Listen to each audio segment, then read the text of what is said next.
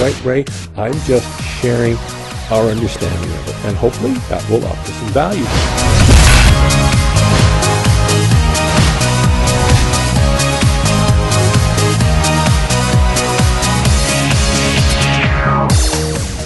There'd be politically correct inconveniences, right? And, you know.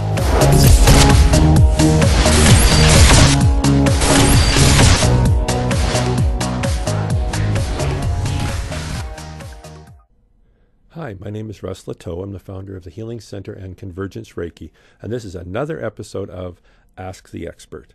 So I guess the first question I should answer is, so what makes me an expert, and in what areas we're talking about? Well, for the last 10 years, I would like to say that I've been a passionate, determined, probably some people would say obsessed student of life. You know, really, and specifically, how do we take this, I think often, etherical and floofy, term called spirituality, and, like things like meditation and energy healing and, vortexes. I mean, there's just an infinite number of topics and areas that we can study and learn from. But most importantly, how do we take these philosophies and apply them here? Right, like today, not just when we're sitting in a cave on a mountainside, kind of going but how can we apply them today when you're going to work, when you're at work, at home, and just how do you apply them practically? And the whole theme of the Ask the Expert series, and there's video blogs like this. We also have some radio broadcasts, and I'll just give you a quick website and we'll flash it up on the screen.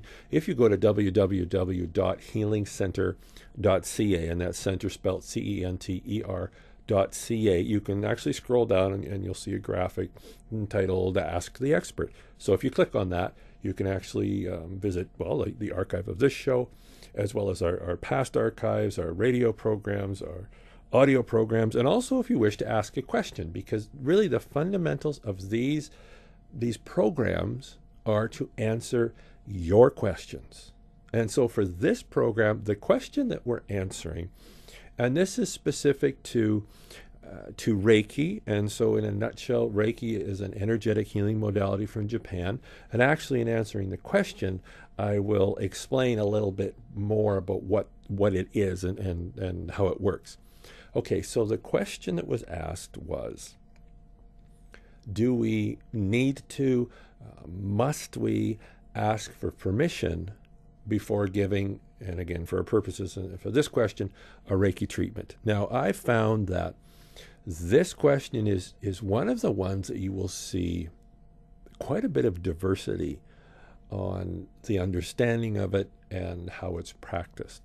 I am going to share with you the way we understand it, the way we practice it, and the way we actually teach it. And probably more importantly, I'm going to share the best that I can why we have that understanding. And then having said all this, what's most important is what resonates with you. Okay? So I am not trying to say this is the only way or this is the only right way. I'm just sharing our understanding of it. And hopefully that will offer some value to you and give you a foundation that you can choose from. Okay, so the short answer to that question is no. You do not have to ask for Reiki or ask a person for permission to give a Reiki treatment.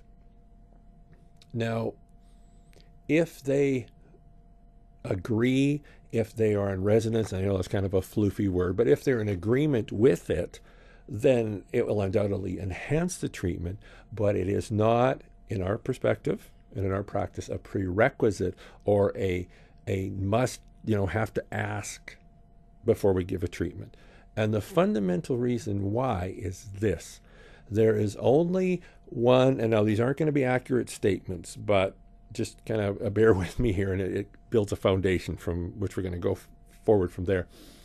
There's only one side effect, if you will, of too much Reiki or applying it in the wrong situation or something like that. And that only side effect is nothing, right? So the worst that can happen if you try it is nothing. And that's the foundation of why in our practice, you do not have to ask for permission. So why is the worst that can happen? Nothing. Here's how I explain it. So in our studio right now, let's say I had a book of matches, and I took a match out and I lit the match, and we could like watch the match burn, and it would burn, and that'd be it, right? Now let's take this same studio, fill it full of natural gas or propane, and light the same match. Now I think we can all agree there's going to be a very different outcome, isn't there, right? And going back to my example of if it's just the studio the way it is now, I mean, we can light match after match after match. You can light, a little blowtorch. I mean, it wouldn't really matter, right? In most respects, it's not going to have the same effect as one little match if the room is full of propane gas. Well, that's the way Reiki works. Reiki is a catalyst for the healing process. We call it a balancing, but for our purposes here, the healing process to happen. But it doesn't actually do the healing. It's a catalyst for the effect. The healing is the effect. Now, just like with our match and the studio here, if the environment, in this case, if let's say it's a person that you're working on, right? If the environment isn't conducive for whatever reason, right? If it's not conducive to that effect happening, just like with our matches here, you could, like match after match after match after match, and nothing is going to happen, right? What do we control? What do we have control of as Reiki practitioners? Well, the match, right? And ensuring that it's the, sort of the brightest match and the cleanest burning, that kind of thing. What do we have very, very little control over? The environment, right? The person, the place, the thing, or the event, whatever we're working with and whoever we're working with, that environment, we have very little control over it, right? All we do is supply the catalyst. And because of that, and kind of just, like I said, going back to what I mentioned, the worst that can happen is nothing, because it doesn't matter how much catalyst we provide. If the environment isn't there, nothing's going to happen. So to sort of sum it up, the reason why we feel and we practice that you don't have to ask for permission is that very reason. We're simply offering the catalyst, offering the catalyst, offering the catalyst.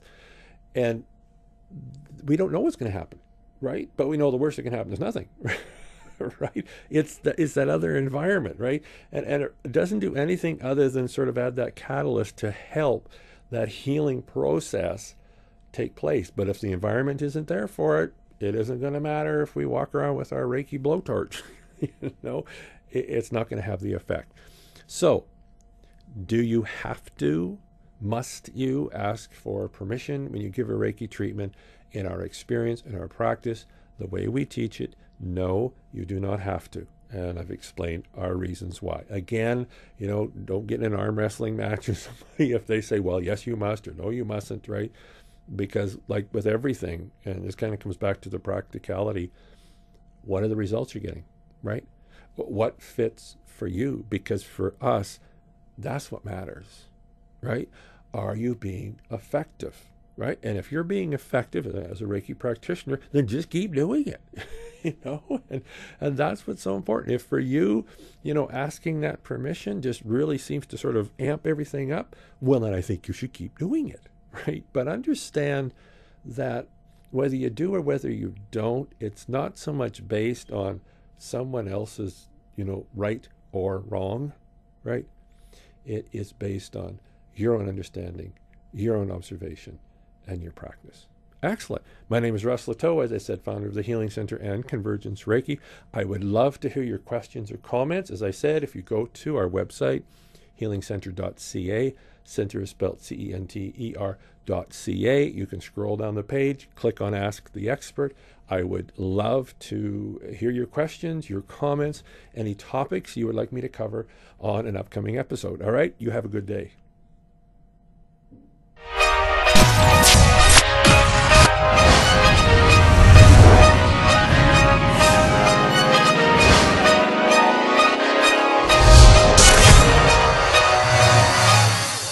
Right, Ray?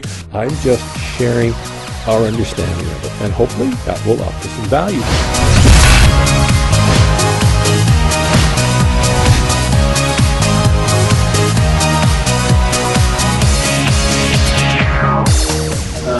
politically correct inconveniences, right? And, you know.